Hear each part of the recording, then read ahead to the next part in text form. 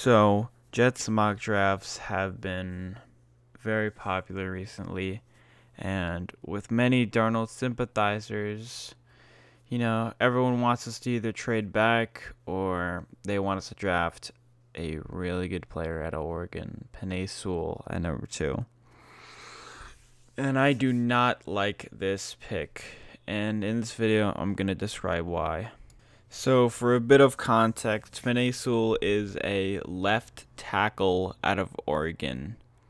And so immediately off of the bat, you're like, left tackle. Oh, we drafted a left tackle last year in Mekhi Becton. Why would we need to draft another tackle at second overall? Is Mekhi Becton bad?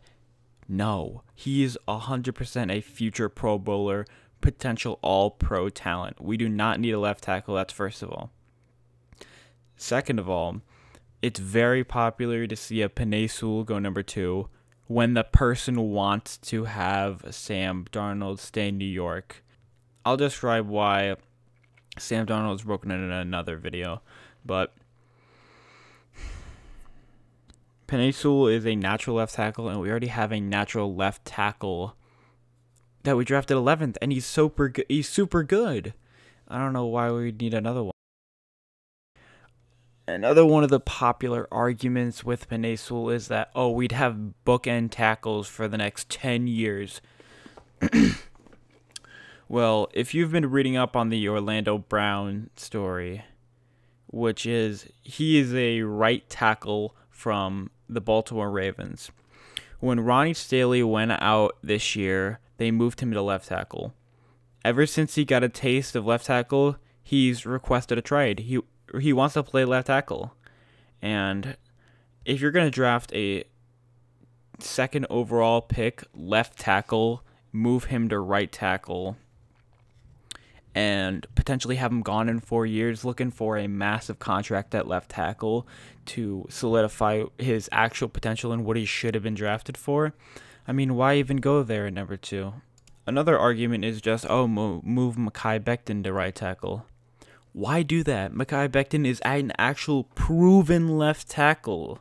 He had a super good year last year, and you're going to move an unproven left tackle to left tackle out the gate. And another argument against Sewell, and I love Sewell. I think he's going to be an amazing talent, but he just doesn't fit on this team, is that he potentially isn't even the best tackle in this class. If you look at Jeremiah's, he released a 3.0 today.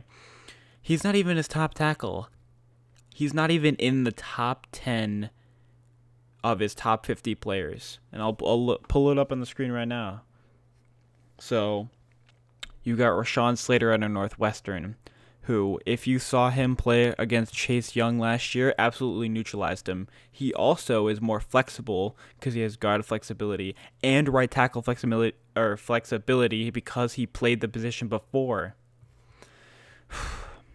So if you wanted to pick tackle or guard, which is both of their not natural positions, why pick Penei Sewell instead of taking a guard like Wyatt Davis or a guard like Deontay Brown in the 3rd round? In conclusion, it is really just a Madden move, because in Madden you can move a left tackle to right tackle and there would be no effect. But are you really going to draft the number 2 overall pick to draft a right tackle? And here's a conversation about right tackle. It is a easier position other than if you're playing with a lefty quarterback like Tua, which is what Jedrick Wills played. He played blindside protector at Alabama. And Zach Wilson or Sam Darnold or whichever QB we could draft or sign are all righties.